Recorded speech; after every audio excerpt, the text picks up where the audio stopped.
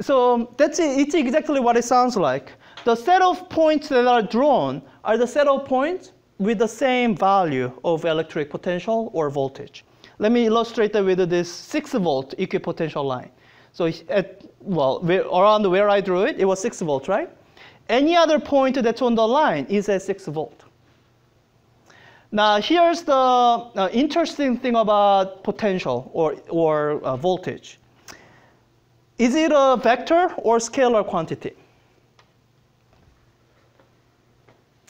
Look at the mathematical definition here. Does it tell you that it's a, yeah, it's a scalar because it's a result of what you get by dot product.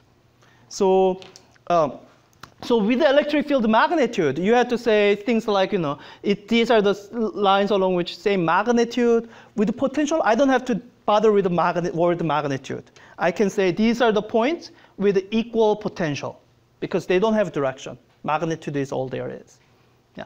So that's how they are drawn. I mean, that's really the definition of equipotential line or equipotential surface. You take set of all the points at the same voltage, and that's your equipotential.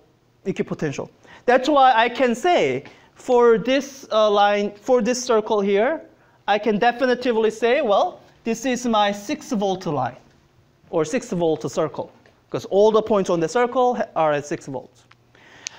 So the second question, it's a little bit hard to guess at it, but so let's say I don't have any of the electric field lines that I have drawn. So I don't have any of these electric field lines that I have drawn, that they are gone. Maybe I shouldn't have erased them quite yet. But, and let's say I'm even getting rid of my electric field pictures. So all I'm looking at are drawings of equipotentials. And somebody asks you, where is the electric field strongest and why? How would you answer that? Well, I would say it's strongest because where it's densest. I would say it's the strongest where it's densest. Where it's densest, why? So that is the correct answer. So where it's densest, where it's denser, here it is electric field is stronger. But why? It's the correct intuition, but. Because when we found electric field, we did it over an area, so it got weaker over. So you're just remembering that with the discharge distribution, that's what electric field looks like. Later on, what I want you to look at is something that looks like this. Did I have the picture brought up? Maybe. No. Oh, OK. Sorry. So this is the picture I want. Not that one. This is what I want you to look at eventually. So you don't know what charge distribution is generating this. And I want you to answer, well, where is electric field the strongest? So I want you to answer something based on the features of equipotential alone and nothing else.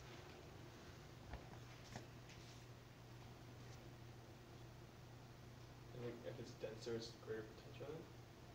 Now, let me have you think about it. So you are trying to associate greater electric potential with a greater electric field. Sometimes that's the case, not always. So whenever you feel like you are struggling with a concept, the thing you do in physics, this is how we do things in physics, is you fall back on definitions. That's why we spend so much time introducing these definitions. So the thing you should fall back on, whenever you feel like you're struggling with something, whenever you're struggling with the electric field, you should fall back to the definition. Whenever you feel like you're struggling with the relationship between electric field and potential, you should fall back on the definition. So based on this definition, how can you argue that where the equipotential lines are spaced closer together, that somehow the electric field should be stronger?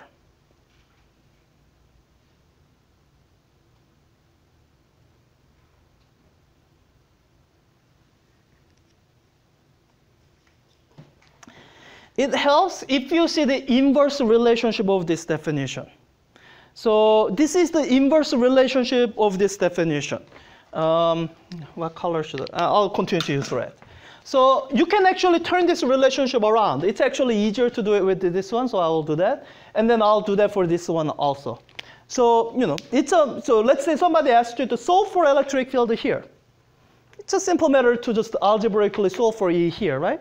So let me do that. When I solve for electric field there, I'll just say I'm solving for electric field magnitude, not, so my electric field along the direction x is, move this over there, multiply by minus, so it's a minus, change in voltage as you go from A to B over change in distance as you go from A to B. Does this sound reasonable? Or you go back the other way. Assuming this is the electric field component along x, you take that product with this, you should get this back, right? So when you look at this relationship tells you where the spacing is closer, the electric field is stronger.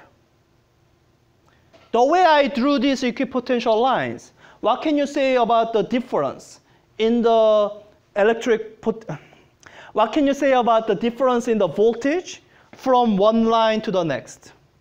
What was the difference in voltage, the way it was drawn?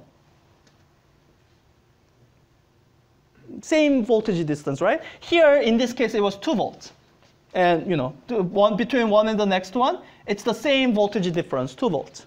And that's, by the way, one of the conventions we follow when we draw equipotential lines. We make sure that the spacing of voltage we use is the same spacing for different points.